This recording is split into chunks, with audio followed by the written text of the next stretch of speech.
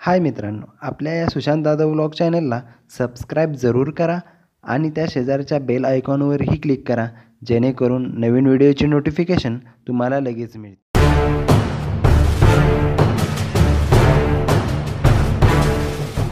नमस्कार मित्रांनो, आज सुशांत जाधव व्लॉग चॅनलमध्ये मी सुशांत आपलं स्वागत करतो. आणि आत्ता आपण चाललोय राजगड किल्ल्यावरती. तर आपल्यासोबत आज दोन मित्र आहेत आपले, विकास सिंदोळकर आणि गणेश शिंदे. तर जाऊयात मित्रांनो किल्ल्यावरती. पुणे जिल्ह्यातील पहिला ट्रेक आहे आपला हा. तर मित्रांनो, आता आपण पायथ्याला पोहोचलोय, गुंजवणे गाव येथे. आणि इथून आपल्याला ट्रेकिंग करत वरती जावं लागणार आहे. साधारण सातारपासून इथं आम्हाला गुंजवणे गावापर्यंत येण्यासाठी साधारण 2-2.5 तासचा प्रवास झाला टू व्हीलरवरती.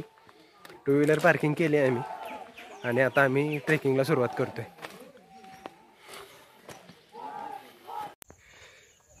आता आम्ही किल्ल्याच्या मध्यभागी पोचलोय आणि आता तुम्ही बघत असाल मागे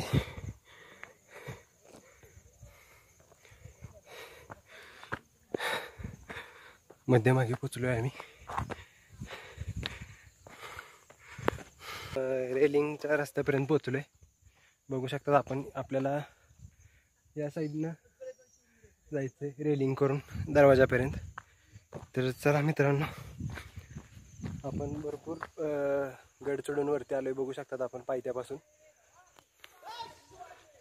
तर आपल्याला अशा प्रकारच्या रेलिंगच्या साह्याने किल्ल्याच्या त्या दरवाजापर्यंत पोचता येईल. तर चला मित्रांनो, जाऊयात. तर मित्रांनो, आत्ता आपण चोर दरवाजापर्यंत आलोय. बघू शकतात आपण मागा हा चोर दरवाजा.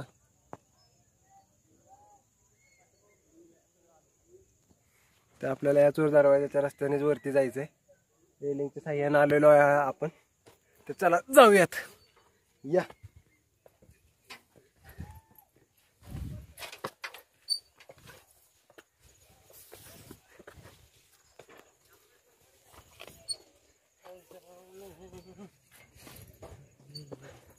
मागा हा पाहताय तो हा आहे चोर दरवाजा. याच दरवाजातून आपल्याला आता किल्ल्यावरती जायचंय. आपण कल्पना करू शकतात की राजगड हा खरंच राजगड आहे. कारण आम्हाला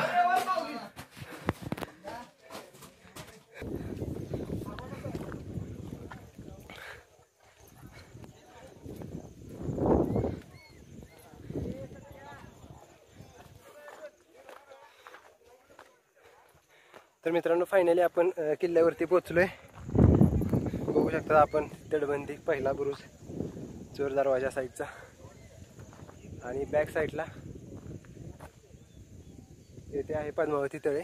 आणि इथून आपल्याला सरळ वरती जायचंय. तर जाऊयात मित्रांनो. मागे जे आपण पाहत आहात ते आहे साईबाई यांची समाधी. आणि बॅक साईडला आहे पद्मावती देवीचे मंदिर. आणि इथेच आपल्याला बॅकला एक दीपस्तंभ दिसत आहे.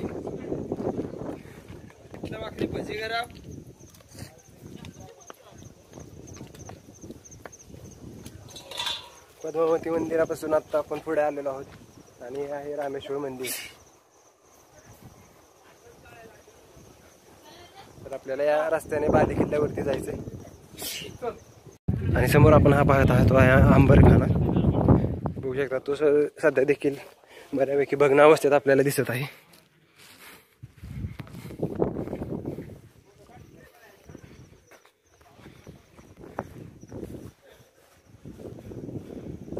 इकडे मागे सुद्धा आपल्याला पाण्याचे एक तळे दिसत आहे.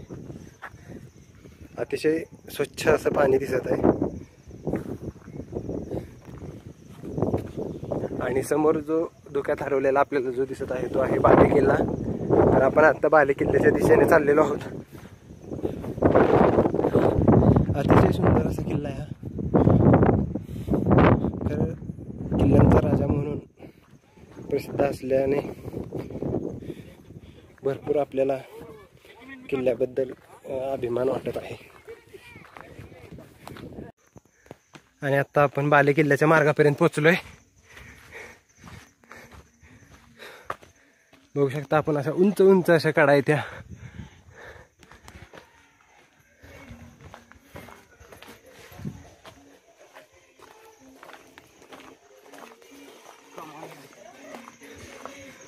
पूर्वी येथे कमान असावी.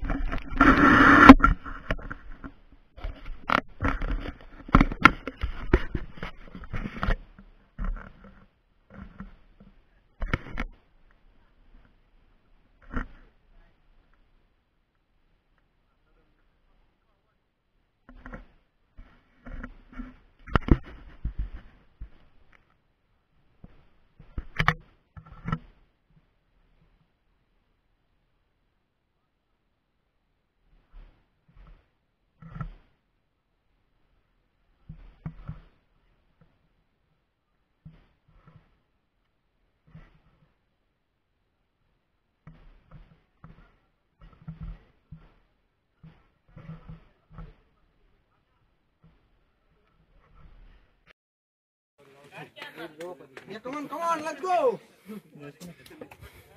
मी काय तुला म्हणतो.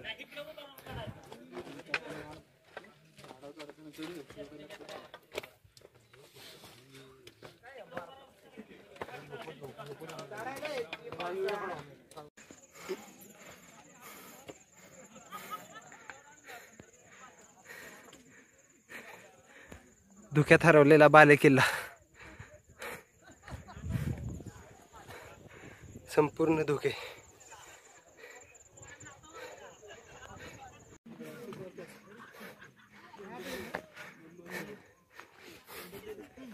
बाले किल्ल्यावरील राजवाड्याचे अवशेष.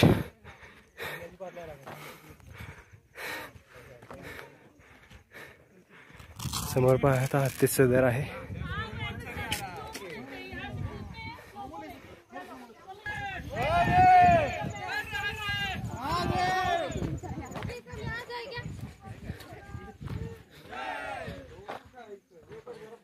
छत्रपती शिवाजी महाराज की जय. जय भवानी.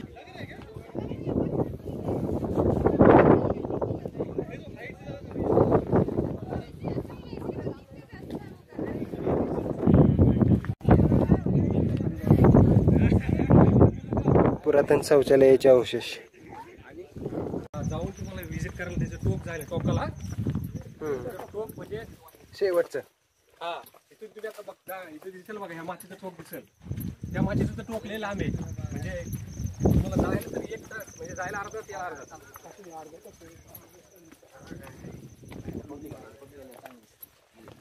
सिंगल असले सरकडून निघून लेच उतर काही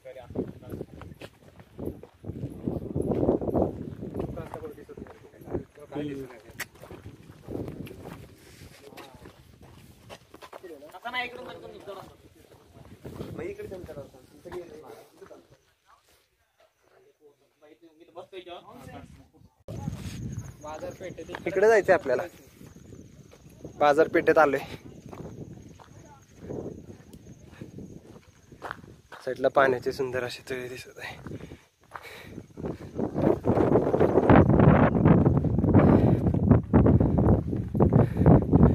मित्रांनो, धुकं फार असल्याने आपल्याला फारसं काही चित्रीकरण करता येत नाहीये.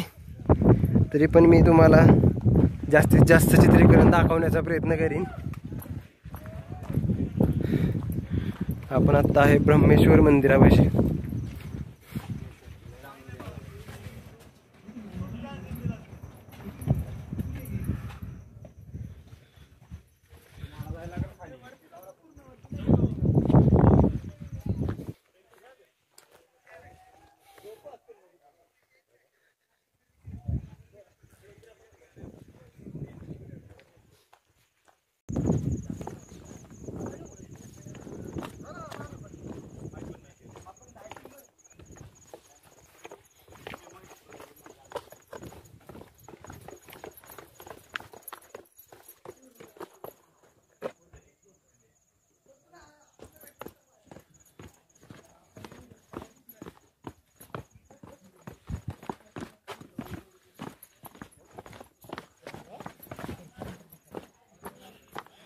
आपण पुन्हा बालेकल्ला फिरून महादरवाजापर्यंत आलेलो आहोत. समोर हे पाहता ते जननी देवीचे मंदिर आपण बघू शकतात.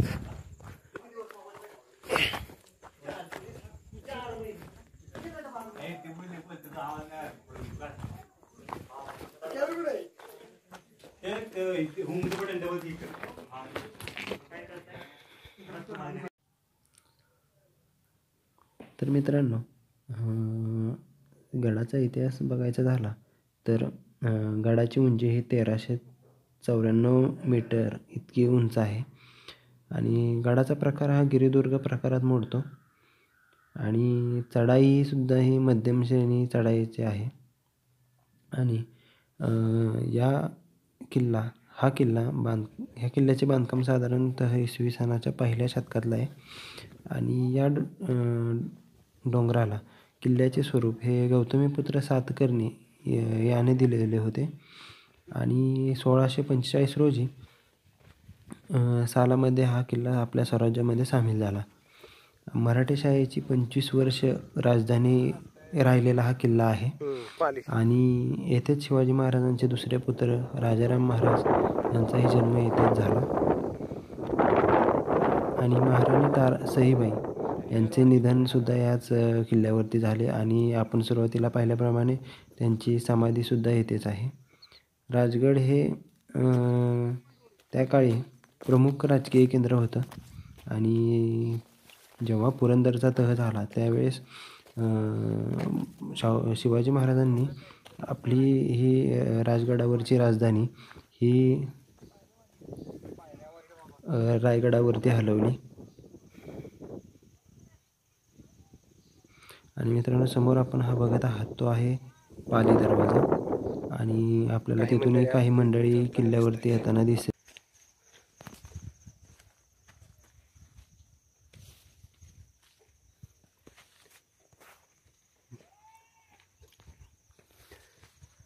कडा बघ, कसला डेंजर दिसते. एकदम हिरवीगार चादर गडाच्या सभोवती आपल्याला दिसत आहे.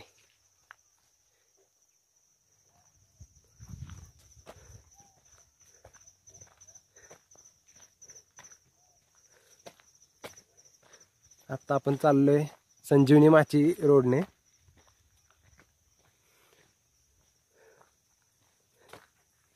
बघू शकतात आपण, अत्यंत सुंदर असा कडा आपल्याला इथे पाहायला मिळतोय.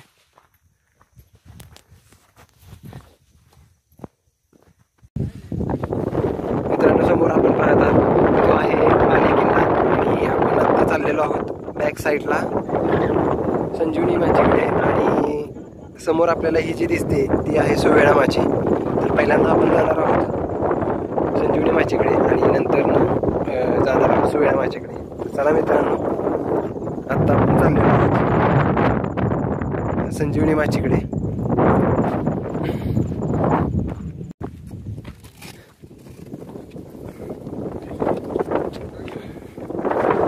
मित्रांनो, आपण हा बघत आहात संजीवनी माची. त्यावेळी उडीक झाल्यामुळे आपल्याला संजीवनी माचीचे दर्शन घडत आहे इथून. जाऊयात पुढे.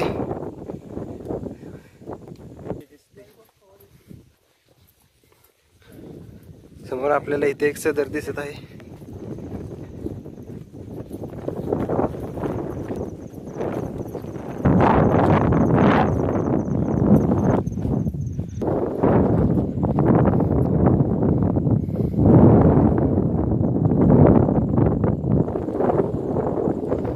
सुवेळा माचीचा अत्यंत सुंदर असा नजारा आपल्याला इथून दिसत आहे.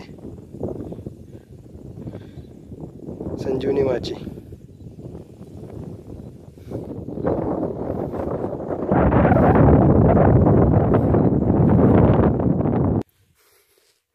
आणि ही तटबंदी पाहत आहात ती तटबंदी संजीवनी माचीची तटबंदी आहे. आणि आपल्याला या दरवाजातूनच संजीवनी माचीला जायचे. त्यापूर्वी आपण जाणार आहोत टेहळणी बुरुज. इथे पाहू शकतात आपण, आपल्याला ह्याच दरवाजातून खालती जायचं आहे, पण त्याआधी आपण जाणार आहे टेहळणी बुरुजापाशी.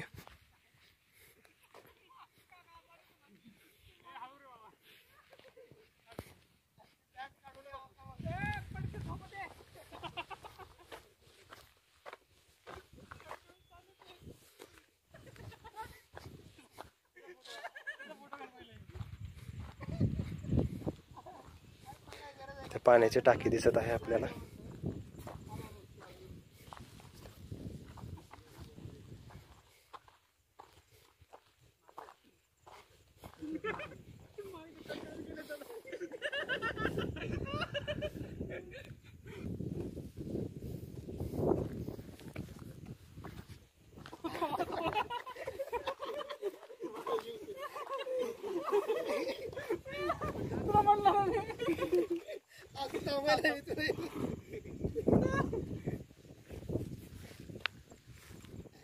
इकडे की दादा खाल्लं खाल्लं उतर इकडे खाल्लं. हा ये खाल्लं.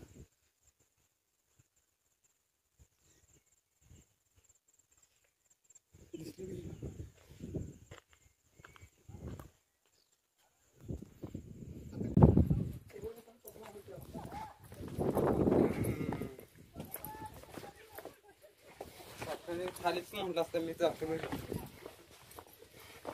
असा घरात मग तेव्हा ते म्हणलं ह्याचा मित्र नाही आला.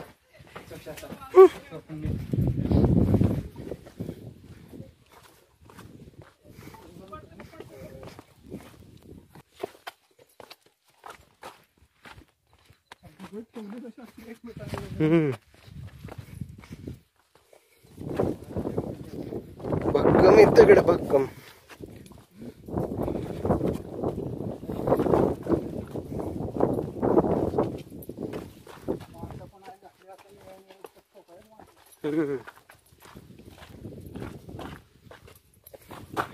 इथून आपल्याला टेहळणी बुरुज आणि काही अवशेष इमारतीचे इथं खालती दिसत आहे. आणि आता आपण चाललोय संजीवनी माचीकडे. आणि काही पाण्याची तळी दिसत आहेत आपल्याला, छोटी छोटी इथे टाके स्वरूपात असलेली. पाणी सध्या पिण्यायोग्य नाही हे, अस्वच्छ पाणी.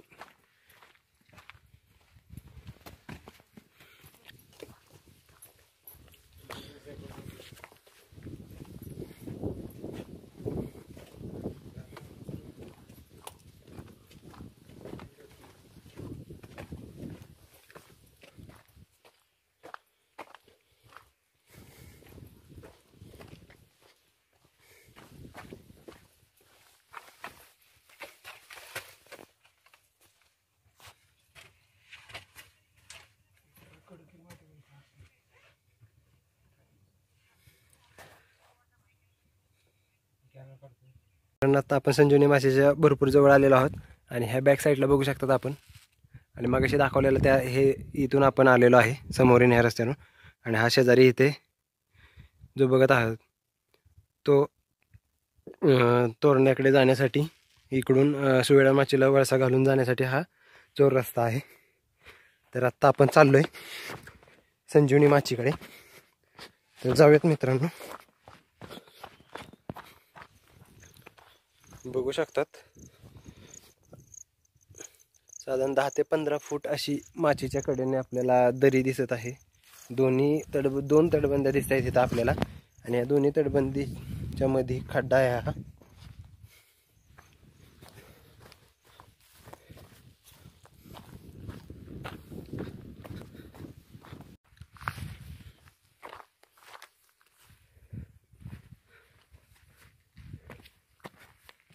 आपण आत्ता आलेलो आहोत संजीवनी माची येथे.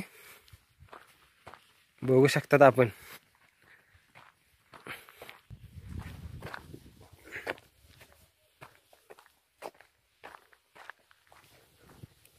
अत्यंत अवाढव्य अशी असणारी ही संजीवनी माची.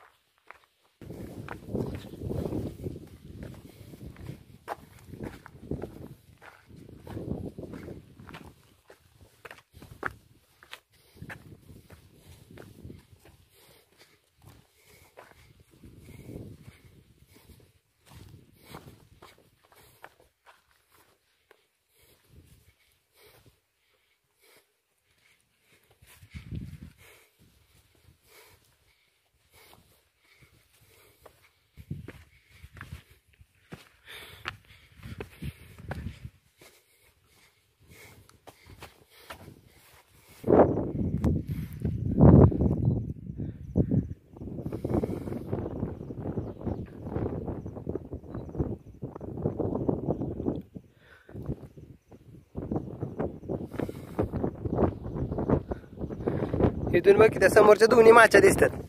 ती तिकडची पाली दरवाजा, ह्या साईडला सुवेळा माची,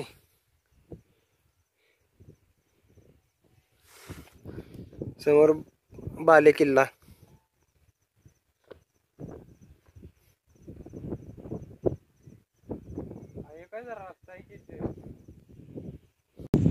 तर मित्रांनो आपण सुवेळा माचीच्या टेहळणी बुरुजापर्यंत पोहोचलोय.